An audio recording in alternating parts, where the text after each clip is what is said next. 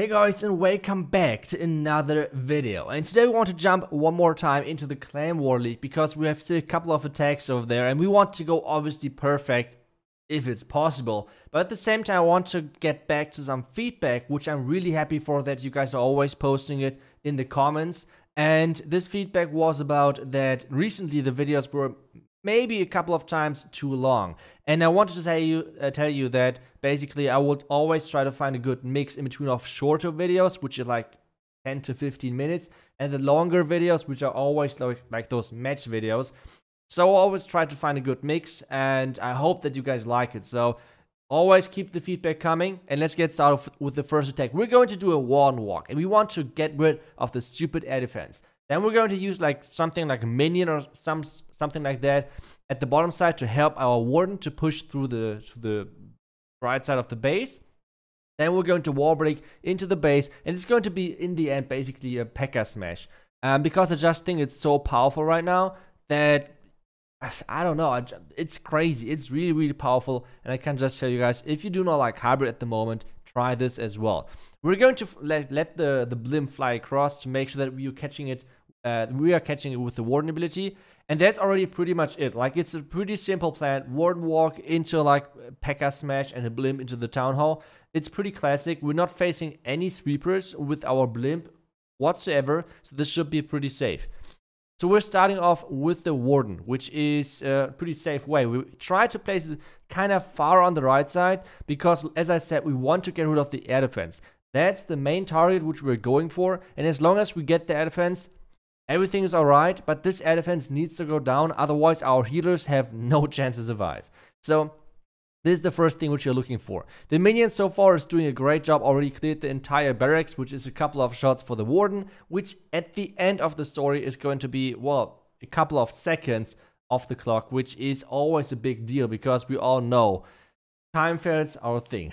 So really, really nice minion over there. And now the warden is going for the elixir collector. It should go for the air defense next, which is awesome. And it's actually going for the air defense. So we have around about 40 seconds gone, which is completely fine, to be honest.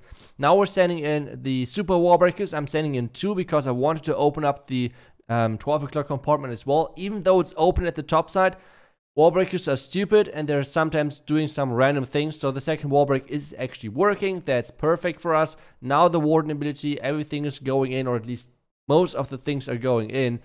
And with most, I mean not too many, sadly. But still, the blimp is making it to the town hall. I'm raging it up over there, so that's alright.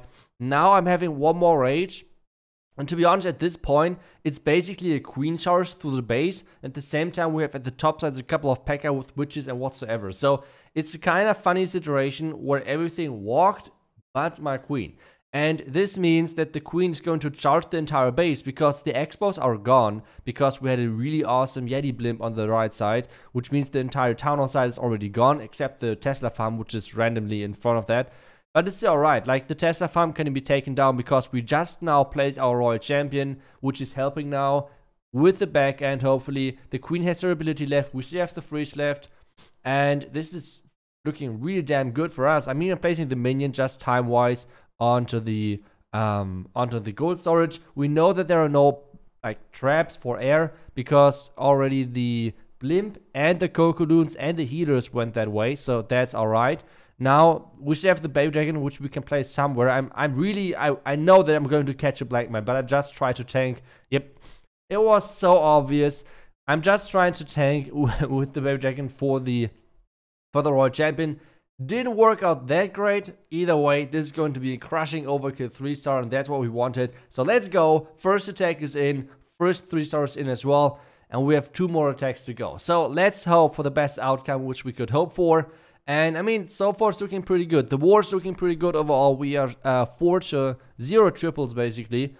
We are 4 out of 7, which is pretty decent as well. And well, we have more attacks to do. So let's get into that. Let's do the second attack in here as well. Let's hope for the same result. So a couple of more things happened. We actually got a 1-star, which is pretty unfortunate, especially in a war like this, because this war is deciding if we're going to get promoted or not. So that's quite unfortunate, to be honest. But Either way, let's get to the next attack. And since this war is so important, I mean, let's just use the strongest army in the game. Let's just use the strongest army in the game, which is the Blizzard Lalo. And I have, like, I think a pretty good idea on what we're going to do. So the plan is to send in one hound onto this air defense and then send in the blimp in behind to get on top of this builder hut. We do not want to get on top of the bomb tower. That would be kind of scary for our, well, that would be kind of scary for our super wizards. But if we're getting on top of the bomb tower on the builder hut, that should be alright. That should be no problem for the super wizards, and they should survive. The next thing, I'm going to funnel the top left side and then walking with my heroes, which is the king and the queen, into the town hall, getting rid of that town hall, and then the Lalo around the top set. So what we want to get, the entire left side should be taken out by now. Maybe we have to use the Royal Champion, maybe not. It kind of depends. It depends on how the how do we say it? How the traps are set up, like if there's a Tesla farm at the bottom side, etc. So we have to wait for that. So the Royal Champion is basically depending on how the attack goes. That's how it looks like. So attack is set, army is set, I'm ready, so let's go. And well, we have a couple of more final troops because I have to say this Sui has to work. Otherwise, I don't know how we should get the town hall because the sweepers are there as well, protecting the town hall. We have no chance to get the town hall if the heroes are messing up the Sui. So that's kind of scary, but let's see. So we're starting off with the Hound, then the Blimp right in behind. So this is looking good for now. Actually, no black mines whatsoever, so that's great. The visibility spell, open up the Blimp. We're not close to the bomb tower, which means this should be alright. Next invisibility spell, super wizards are doing their thing. The bomb tower did not kill our wizards, which is awesome. I always appreciate bomb towers which are not killing my super wizards. And this so far looks awesome. Now we have to place the king, just to make sure that the king is walking into the town hall, because that would be pretty important to go there. King is walking there. Wait a second. No way. I was too early with the king. The king is walking the wrong way. This is now going to be scary. This is now going to be really scary because I'd already told you, we need to get the town hall. We need to get the town hall down. Otherwise, I don't know. What did I do? Okay. Saving everything. That's the goal now. Saving the 2-star and then maybe chances for 3-star. Okay, this guy is actually having a super mini clan castle, which is awesome for us. This is the best thing which could actually happen to us. The super mins are actually on our queen. This is one of the worst things which could have happened to us at the same time. So, we have 2 more freezes. Which we have to hope for that we get the town hall. The Royal Champion is helping. The queen is on 0 HP. We have to freeze the town hall again. Oh my god, please take down the town hall. Please, heroes, do it. Thank goodness. Okay, the town hall's down. So at least we got the 2nd star. But now it's all about the 3rd star. Maybe we can even get that. Okay, so loons are in. Hound is in as well. The super minion is in as well. I think we do not need to use the warden ability for the headhunter, because the headhunter is one-shotting the queen, because the queen was already low due to our king. So that was great. Now the next hound is coming in. We still have 2 more loons. I'm trying to save the loons at this point. I have to place the loons on the outside because the stupid archer tower is shooting all of my loons on the inside. The scatter is really scary. Shot a huge group of loons in the beginning. Now the hound is tanking. Now we have to use the warden ability. I think it was a pretty good timing. 40 seconds left. 40 seconds left. Can we actually make this is the question.